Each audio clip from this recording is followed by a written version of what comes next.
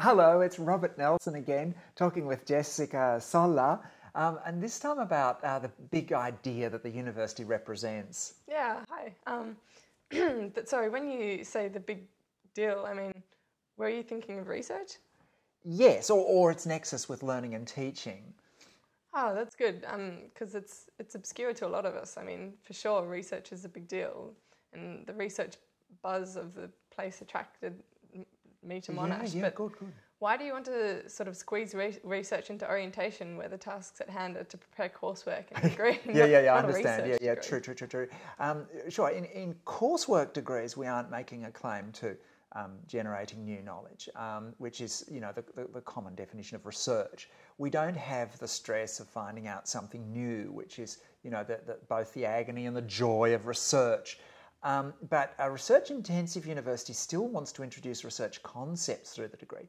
Research isn't just for the lecturers, but the students as well. Okay, so you were showing me some sort of elaborate table to set out how research feeds into sort of teaching and learning. Yeah, yes, that's right. That's right. We're trying to follow a framework developed in Adelaide called the Researcher Skill Development Framework. It's a grid where the left side of the matrix goes down in a sequence of greater depth. You begin determined, where you find and generate stuff. You progress to discerning, where you evaluate and reflect on what's important, I guess.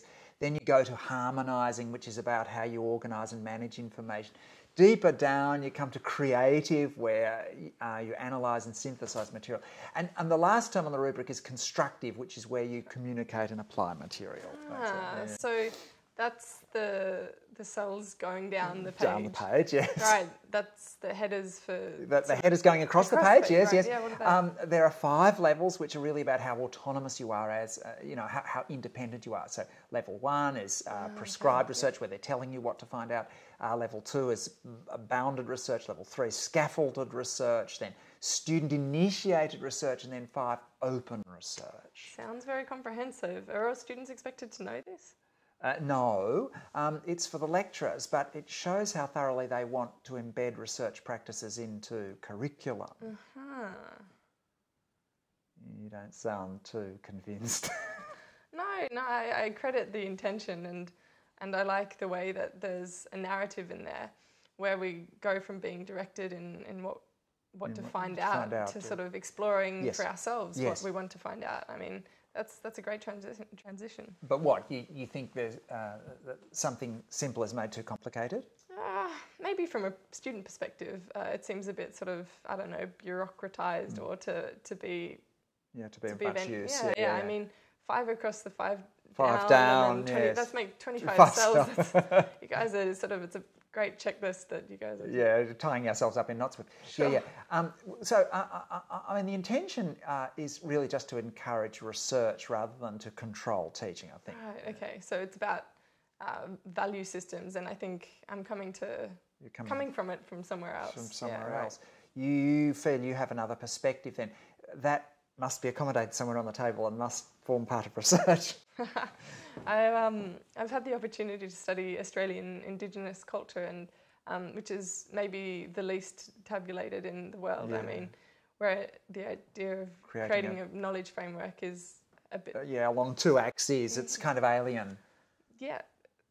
And yet, I guess, it's Indigenous culture is powerfully driven by imagination. And I'm in awe of what Indigenous artists come up with, and they're among the most fertile visual inventions that the world's ever seen, and always original, always with a relationship between place and being, and always reinventing themselves. And none of it comes from a table. None of it comes from a table. It comes from a whole cosmology, doesn't it, that narrates country in stories. Understanding it, let alone handling its narratives inventively, is research of a high order. So Indigenous ways of knowing are a bit different. I mean, Aboriginal elders end up as a kind of live archive comprising what you could think of as a massive repository of stories, topographies and wisdom, out of which they can create rich and vibrant things, as you say. But it's always also about sort of teaching and learning. Indigenous culture is profoundly profound in it. About listening. Gentle listening. Yeah. Gentle listening. The elders have a special role in that because they've been listening to many other great listeners. And I wish we could take on some of that pedagogy, actually, where knowledge is narrated in an enchanted way with art and song. It involves a different worldview where the interest in looking at something isn't to measure it, but to recognise its meaning, its place in a narrative, in a geography, in a life cycle. We contemplate some of that relativity in MU-OLT. It's almost as if one of the gifts of Indigenous culture is simply that it provides us with another perspective of seeing the world. Remind me what MU-OLT is? I agree with your point, by the way. Yeah, MU-OLT stands for Monash Orientation for Higher Objectives. It's a leadership program open to any Monash student. It's about becoming a public intellectual and is built around the issues like sustainability, well-being, social inclusion, and it includes Indigenous culture. It sounds good, but sorry, I distracted you. Oh, no, you were saying about Indigenous culture giving us critical perspective of the world. Yeah. When I've thought about traditional Indigenous ways, they appear in my imagination as a kind of critique of our globalised contemporary reality. Quite a confronting critique. Right, like how? Well, you were implying that we expect to understand things by measuring them. I'd add that globalised culture is based on competition and marketing, materialism, which we take for granted. Like who can sell more goods and services and establish prestige in markets? If you put it that way, globalised culture would just sort of be international capitalism. From the individual to the corporation to the country, we're all locked into a struggle to sell things and to teach one another to want things. So a cross-cultural perspective is valuable for forming a critique?